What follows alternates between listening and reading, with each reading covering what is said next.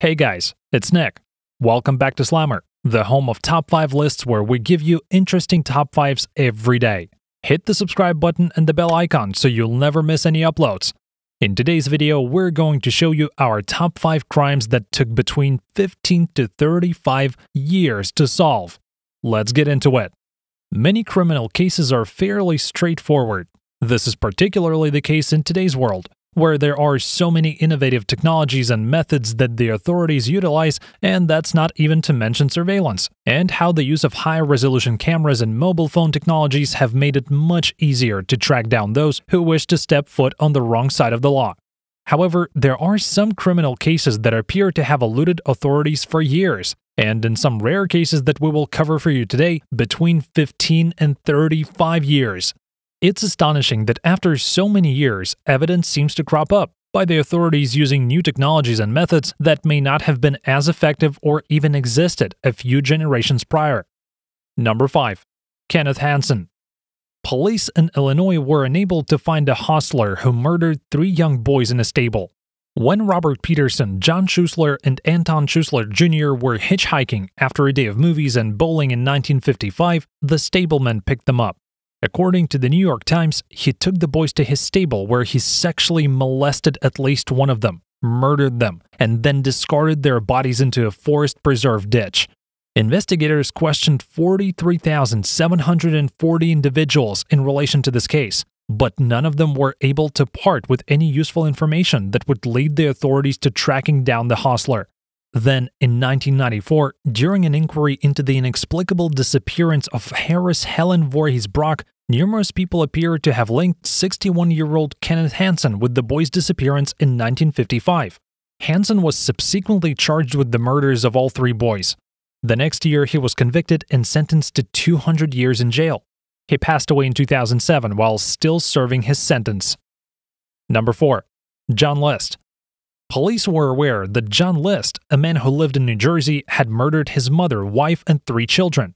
The problem was they did not know where to look for him. According to reports, the perpetrator shot his entire family in 1971 and wrote a confession note for his pastor. In it, he said that his financial problems had become too much of a burden for him to bear, and that he believed he was doing his victims a service by killing them. List wrote in his confession, quote, "At the very least, I'm positive that everyone has gone to heaven. Who knows if that would have happened if things had gone differently?" List then fled the state, changing his name to Robert P. Clark. List/Clark managed to get a job as an accountant, remarried, and lived as a free man in Colorado for 18 years.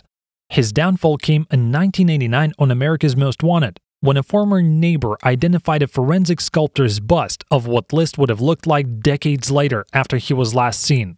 List was eventually found guilty of murder and condemned to life in prison for 5 years. Strangely, he reportedly apologized for the tragedy that occurred in 1971. List was imprisoned until 2008, when he died of pneumonia at the age of 82. Number 3. Clarence Wayne Dixon. Deanna Bowden, a 21-year-old college student from Tempe, Arizona, was found slain in her apartment on January 7, 1978. Her neck was bound with a belt, and she suffered stab wounds on her upper body. Police recovered male DNA on her undergarments, but were unable to identify the perpetrator. According to ABC News, there were no leads for the next 23 years.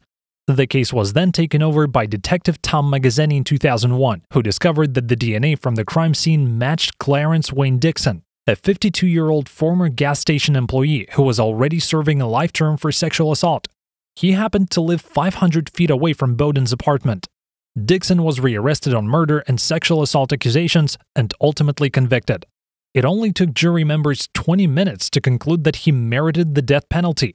As of 2017, however, he was still alive and serving his sentence.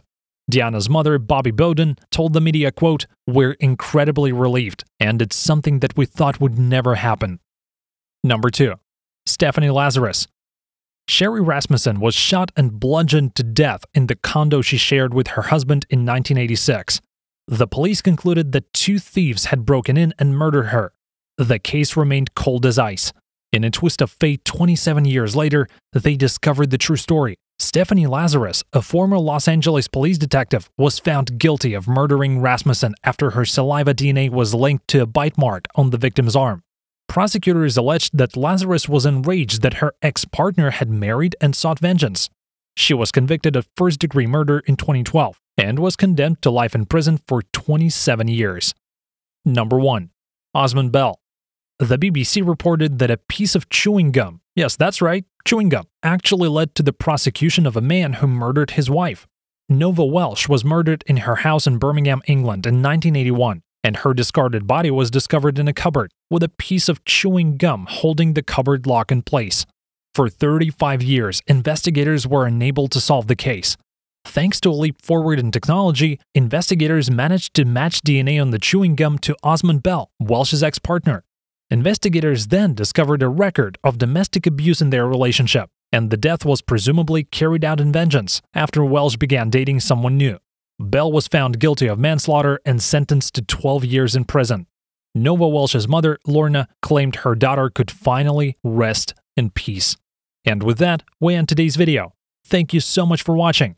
Make sure to give this video a huge thumbs up, and don't forget to subscribe to the channel and leave us a comment to let us know what you thought of the video and what top 5 we should do next.